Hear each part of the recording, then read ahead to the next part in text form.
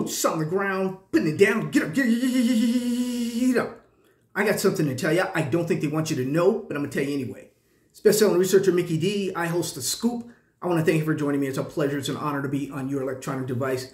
Thank you very, very much, my friends. Good morning, good afternoon, good evening to you, good night to you, no matter where you are in this wonderful world of ours. My friends, as you know, I'm a citizen of the United States of America. I'm in the desert Southwest. Use that picture there. In the desert Southwest. It's really warm and it's hot, and right now it's that time of the year in the desert. Remotely. I'm remotely. I could be anywhere in the world. You guys know that, right? My friends, it was a brutal week. It's a brutal week. We got to laugh at some of this stuff, guys. We're in a bear market. Many of you have never been in a bear market. You have these spikes up and then down and up and down. For the most part, as we look at it, some of the charts, we'll see, guys. It's a good time. You know, I've lost money. You know, we've all lost a little money.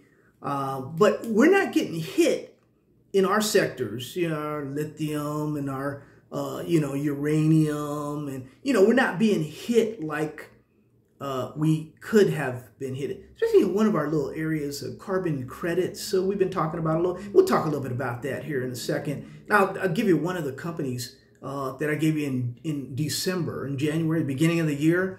This company has really exploded. And we'll take a look at it here in a second. Scoops for your education, your entertainment, your information only. I'm not a stockbroker, not a money manager, not a financial advisor. My friends, if you think you hear something that you like, consult your local stockbroker or your local money manager, and they can tell you how to open up an account or make plans or do whatever you want to do, some dollar cost averaging from your check or whatever it is you guys do.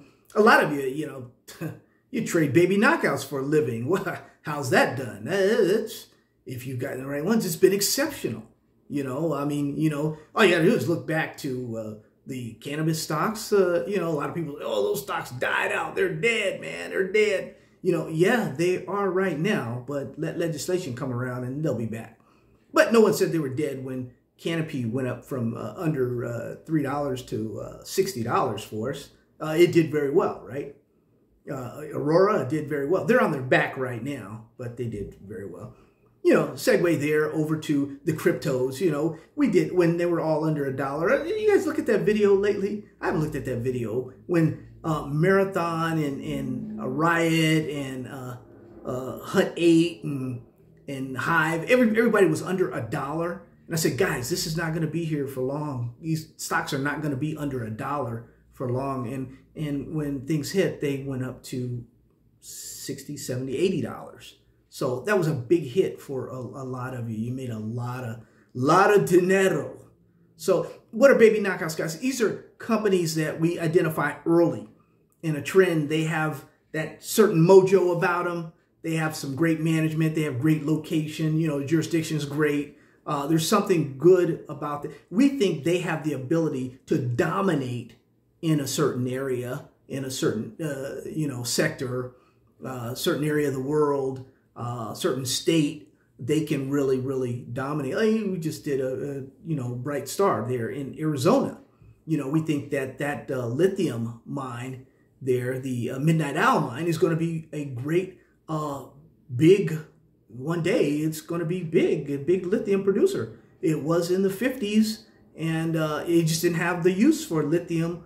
So it's all piled up now. So we'll see what they can do and if they can get into production this cycle, my friends, when it comes to lithium. That was the Arizona's #1 lithium play in our opinion. And at 15 cents, take a ticket. Some of these stocks, take a ticket on them. But anyway, guys, moving on. What's hot? Energy is what's leading the way. Oil, make no mistake about it. Gas is up.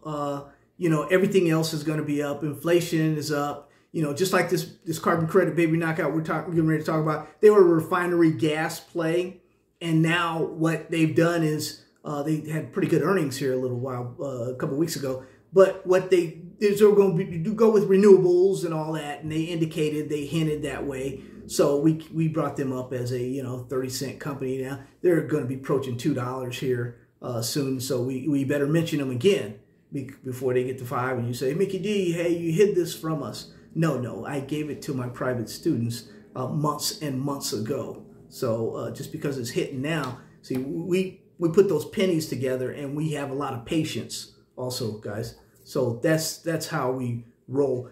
We're going to take a look here at these charts, and we're going to see another picture of what may be developing here in the next days, weeks, and possibly months to come here. Una momento. Let's take a look at the overall market here real quick, guys, as we take a look at the spiders, SPY.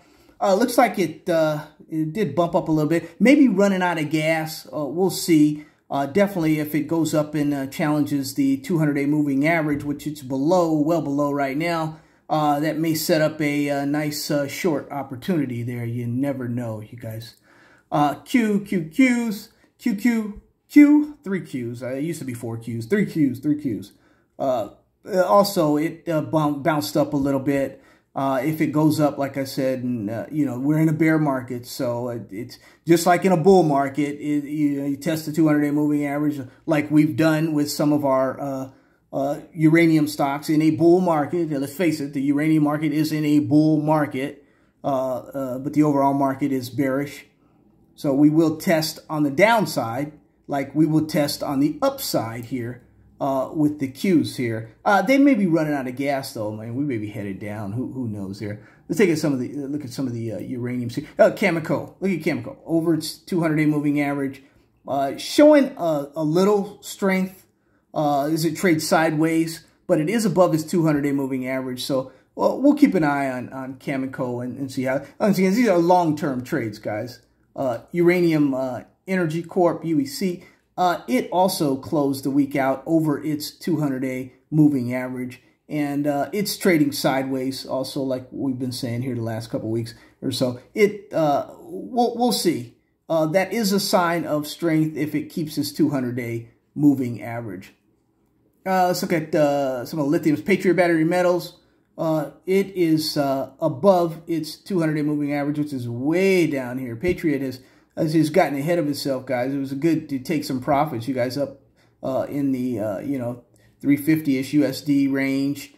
It was good to take some. A lot of you have taken some profit. I do believe we're going to come down a little bit, guys. We got ahead of ourselves. There's a lot of support there under $2.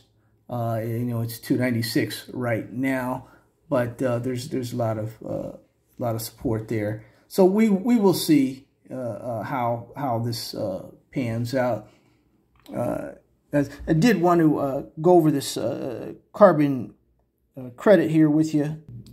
Guys, just a quick review from the newsletter in December about the carbon credits. We started a new watch list. Beginning of a major trend of energy, carbon credits will play a major role. Governments around the world will play a major role in mandating clean air energy. What are carbon credits, and how did Tesla make $1.6 billion selling carbon credits? Carbon credits allowance for a company holding credit to emit emissions and greenhouse gases. A single credit equals 1 ton of carbon dioxide to be emitted, or the mass equivalent to carbon dioxide for other gases. Companies hold many credits, as many as they wish to purchase to balance out their emissions. Credits are created when a project is deemed to have eliminated 1 ton of greenhouse emissions. Planting for forests that would eliminate 1 ton of carbon emissions would be enough to create a credit. Credits do, however, decay over time, which means companies continually to create new ideas to remove emissions. Tesla is a company with electronic cars that helps the environment, so they receive positive credits versus a company like a Chinese factory that pollutes carbon credits because they pollute a lot and they would have to buy credits on the open market there. Guys, one of our carbon credit companies, let me get this lined up for you here. Hold on one second here. Back to Blue Dolphin Energy company, BDCO. It was up at the end of the week, 50% on Friday, guys.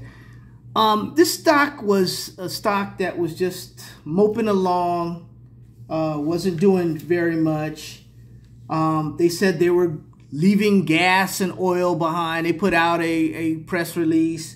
They were going to be going into renewables, ESG, the environmental, social, corporate governance. They were going to do well. They were going to be this, that, and the other thing. But something happened along the way. Oil prices went up.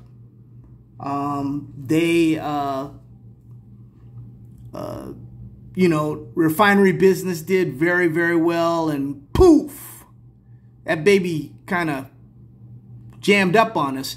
And if you can recall, on a video, I did give you this chart, but I didn't tell you the name of this company because I wanted to see how far it was going to come back down, if it was going to come back down just like clockwork, and challenge its 200-day moving average and revisit that particular area, and then it swooped back up.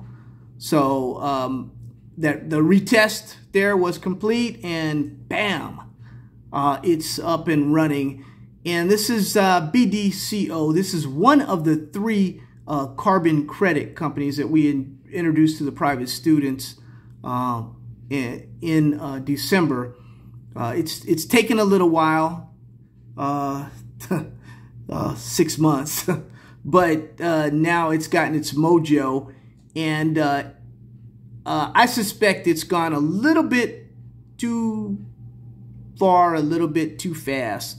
But I said the same thing about Patriot Battery Metals when it was at maybe 250 or so, and it went up another, a lot, put it that way. And this Blue Dolphin Energy could do the same thing. This company could do very, very well. And like I said, we were way back here, and I like these nice quiet charts.